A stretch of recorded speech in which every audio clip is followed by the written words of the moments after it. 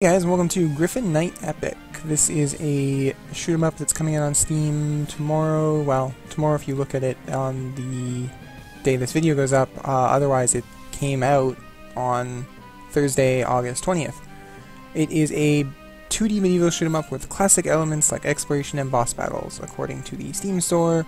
It's being developed and published by Cyber Rhino Studios, and I'm just going to get my full disclosure out of the way here.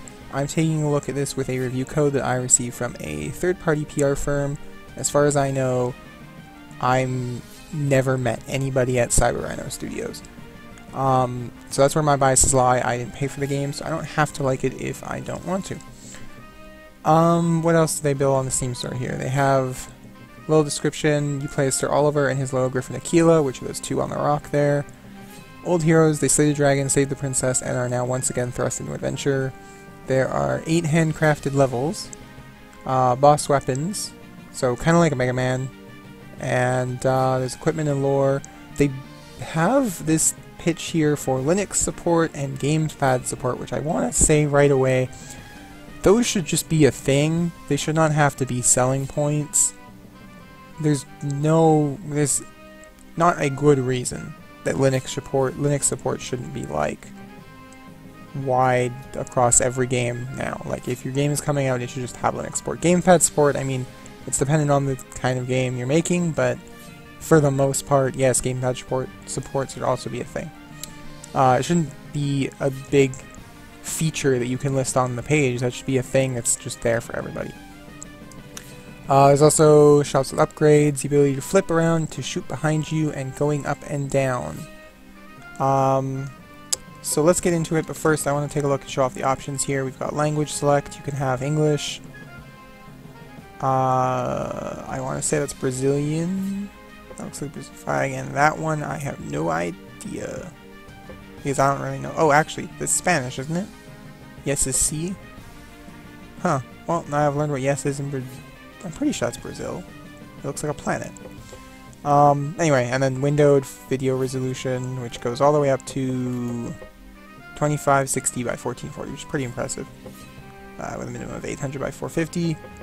I've got it at that. Music volume, I've got it at 50. Controls, you can configure your gamepad or joystick. There's a fair amount of controls to mess with. I'm going to actually play with keyboard and no mouse, because it doesn't use the keyboard. Just because I, for some reason, feel more comfortable using a keyboard for this. Get a sweet Gryphon screech. I played for about a half hour before starting the video, and then this was a previous take where everything fell apart.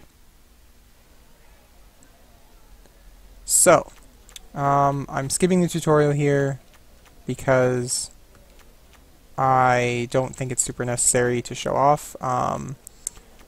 What do we got? We got a market. This is just the hub menu where you select your level, a la Megaman. I think I made the comparison earlier.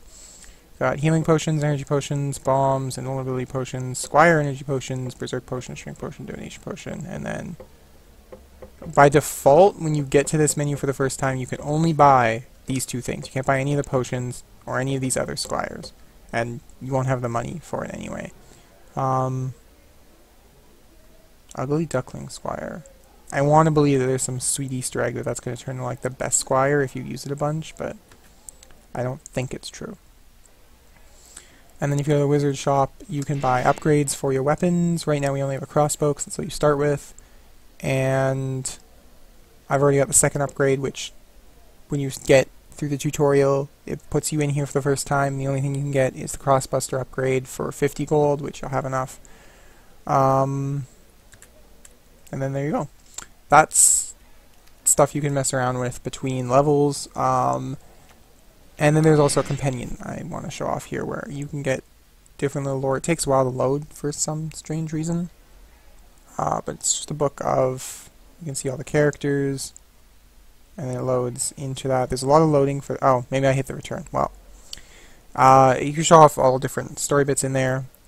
So at the beginning you only have 2 levels. They say there's 8 levels on the Steam page, so my guess is that tower to our left, the fortress to our north, the church right beside us here, that pirate ship in the corner, that temple down in the bottom right, That would be 1, 2, 3, 4, 5, 6, 7. And then I'm guessing a la Megaman, the one in the middle will open up as the final level.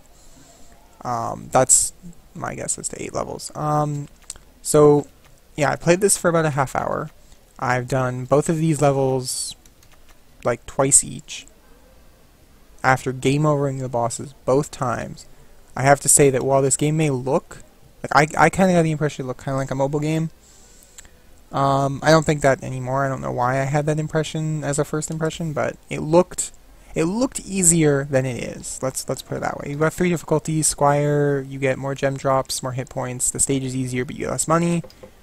Epic has the opposite of that. You get no healing gems, less hit points, fewer checkpoints, but way more money. I've been playing on Knight, the standard. Maybe I shouldn't be. Maybe I should be playing on beginner. You started up here. And this is the one I did first, so... and I've got to remember my controls here. Woo, there we go. Okay. Alright, I'm just gonna knock them into the shield then, I guess. So, you shoot, at least with the keyboard controls, you move with the arrow keys, and you shoot with X. Z flips your screen back around. C is for your charge shot for your crossbuster, which I don't need to use right now, I don't think. Ah, shoot.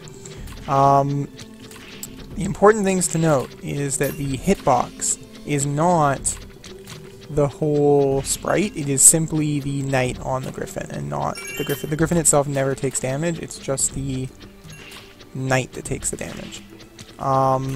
When I played through for my first half hour just to play around with it, I took the other beginning squire, the dragon that shoots for you, and I'm noticing off the bat that if you are not as good as shmups as I am, that the shield one is way better.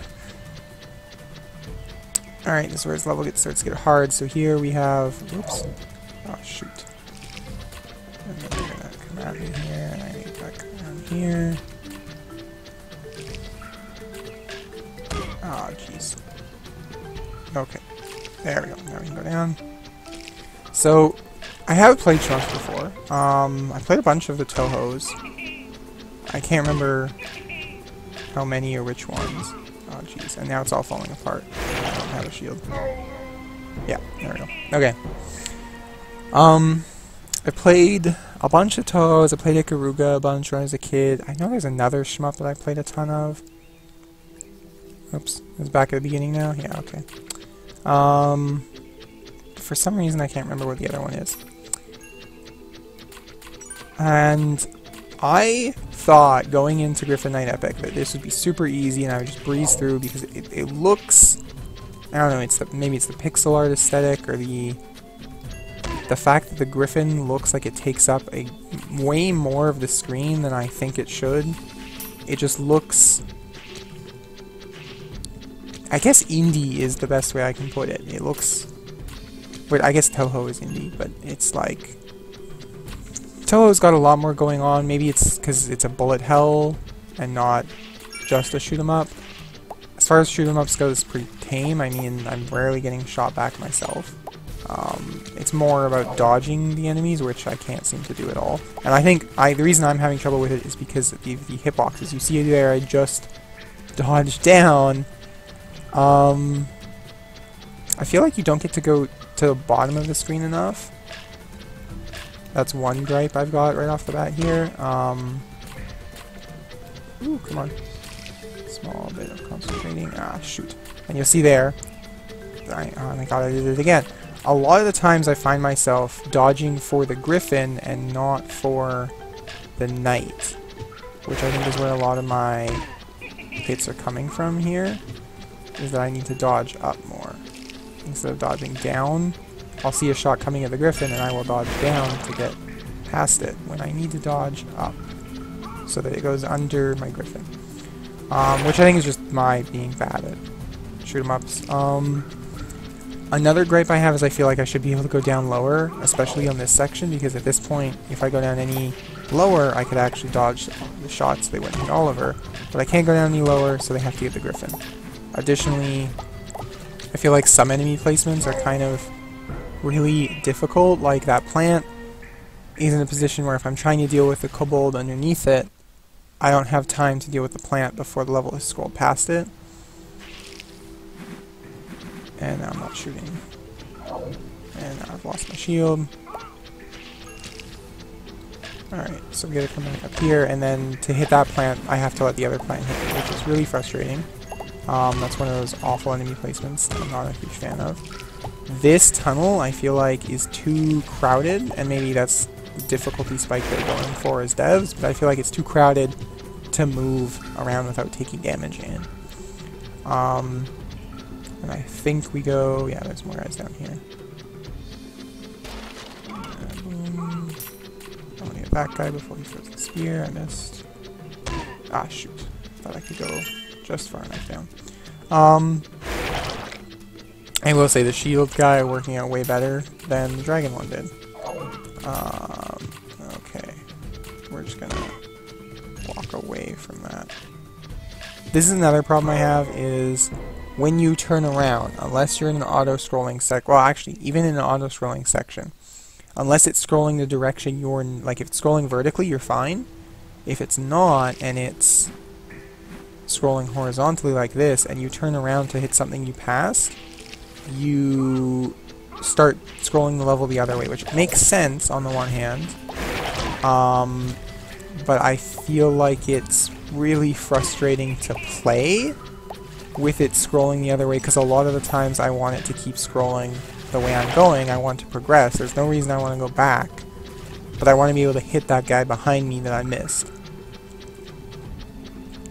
And yet I can't. If I miss a guy and I want to turn around to shoot him, I've got to start going back, and it's... oh god. Okay. And it's really frustrating. I really don't like that it... when you flip around, that it turns the scrolling back too.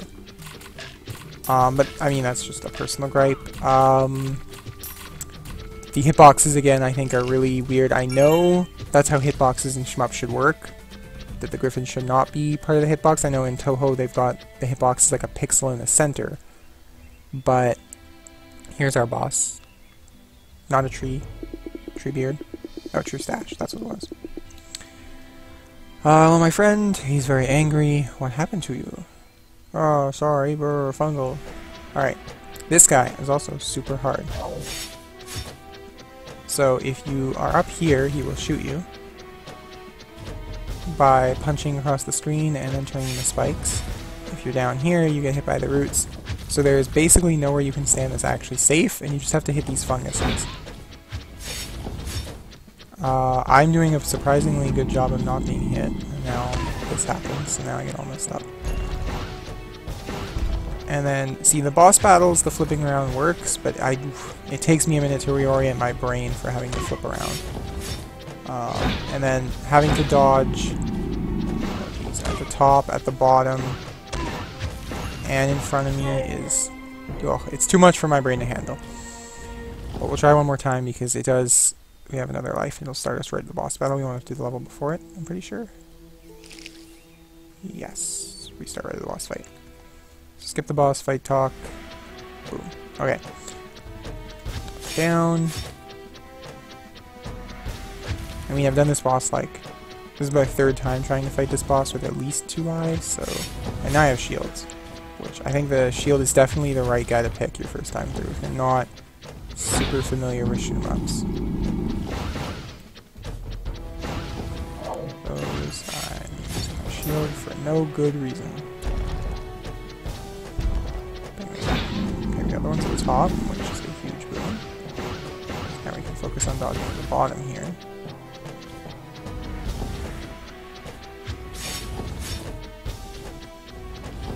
Okay. Sorry if I don't have a whole lot to say while trying to concentrate and not lose. It'd be really cool if I could actually show off what happens when you beat a boss.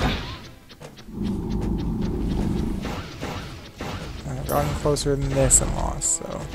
ah, shit. I would really like the new shield. Come on, there we go. Oh man, I did it. Okay. Of course, the curse of recording videos on camera is it will always be the opposite of how it goes in your practice. So the tree stash thanks us. You ask him where your friends are. So I go the other way around and get infected by accident. I'm sure there's a misunderstanding. He rolls over them. Sorry, but I have to see with my own eyes. Fair enough, he's at the end of the village behind me.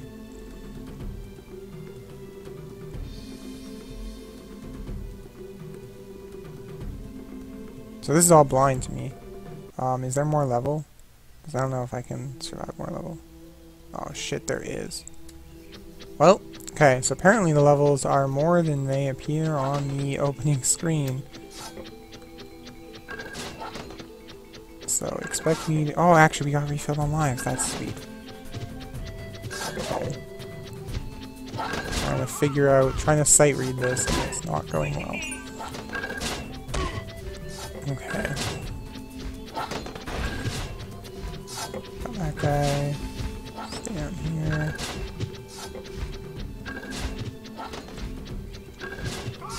Ah, shoot.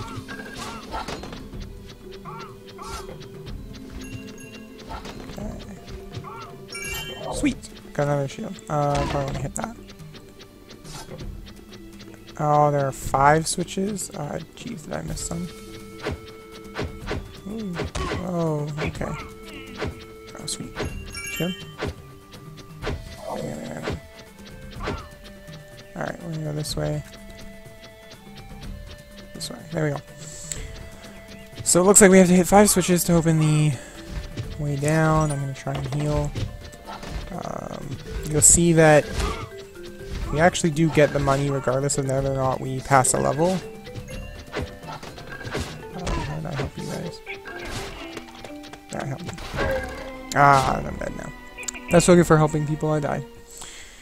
Okay, I'm going to switch out and go show off the other level instead. Because I'm not confident that I can beat that. That looks like a lot of things going on, and I don't really know where it goes.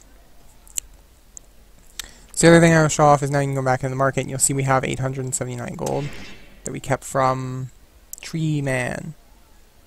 When I was playing through off camera, I got game overs on the tree and game overs on the other first boss you can do, and you kept your money for when you gain over it, so you can actually like progress in the game despite being bad at shoot 'em ups, which on the one hand I like because I need it, on the other hand it feels really, I don't know, cheap. I feel like the first thing to do is get the Dwarf Squire and increase your money earnings. If that's what you have to do, where you have to lose a bunch to progress, I feel like the Dwarf Squire is going to be your go-to guy here. Get him, get your money. I guess I could probably just hit set or something and go back there, but the Wizard Shop just has the upgrade I've already shown. This level I also did to the first boss. I guess there's going to be a second half to the level. It's a desert level. The first boss was... I can't remember now. It was hard. About as hard as the tree, I guess. Because I think I felt like that one was easier. But apparently the tree wasn't that bad that I could actually just do it. Some other things to talk about. Let's see. Yes, I feel like it's pretty challenging on the normal difficulty, so if you're looking for a challenging shoot 'em up with a really fun and interesting flavor and aesthetic, Gryphon Knight Epic has you covered. It's definitely difficult. The fact that the hard mode is no healing gem drops, less hit points, and fewer checkpoints, even though I think there's only one checkpoint before the boss, outside of the boss itself. So I guess there's a mid-level checkpoint, the boss checkpoint, and then you go into the next level. I'm thinking fewer checkpoints is there's no mid-level checkpoint. There's only start of level, boss. And you get more money, which helps you if you actually are in the position that you have to just struggle for upgrades, but I don't think struggling for upgrades will really help you that much. I guess you could stock up on potions maybe. No, super challenging, which I think if you're the kind of person that wants to play shoot 'em up, you want a certain level of challenge, and I feel like Gryphon Knight Epic definitely meets that. The hitboxes I think are a little weird. I know that's how they should work. But again, I often find myself dodging for the Gryphon and not for Sir Oliver, so I'll dodge a shot coming at the Gryphon's head by going down, and boom, hits me in the head. And I can't really complain a whole lot about that, because I know that's how hitboxes should work in shoot-'em-ups. They should be smaller than your sprite. At least I know that's how they are in Toho. I feel like in Ikaruga it wasn't like that you had a hitbox of the ship, but I could be wrong.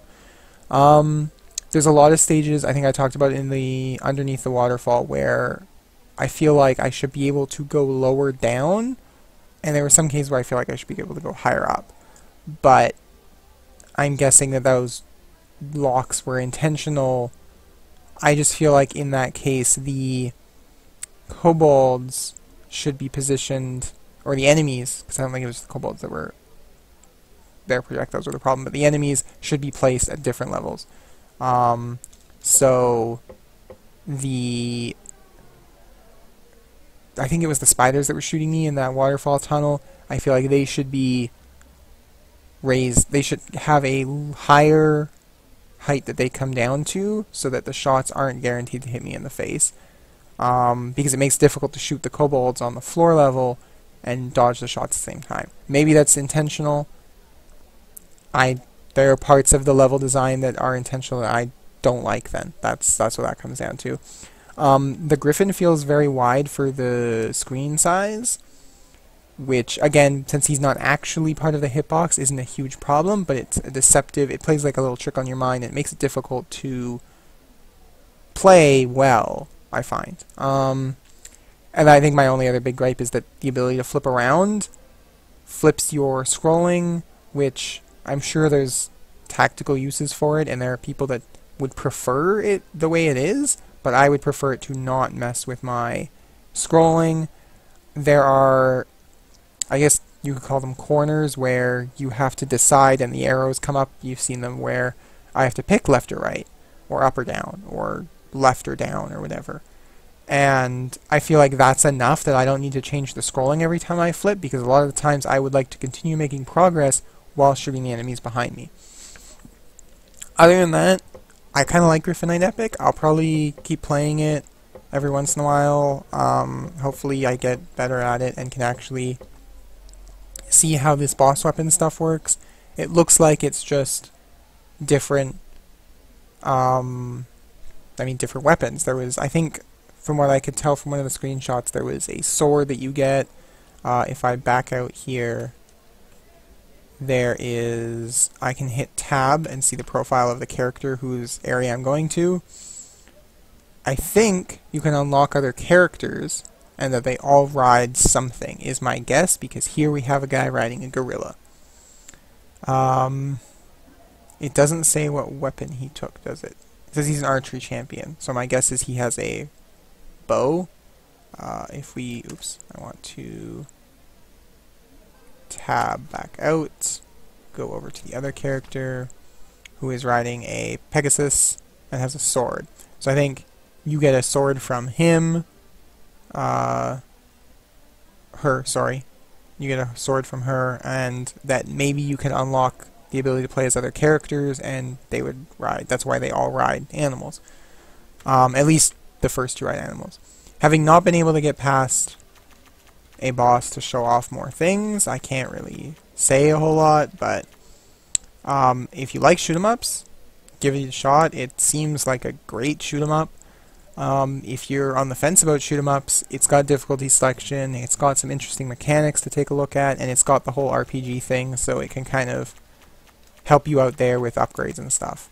So definitely give it a shot. I'll have the link to the Steam page in the description. But anyway, thanks for watching, guys, and I'll see you next time. Bye for now.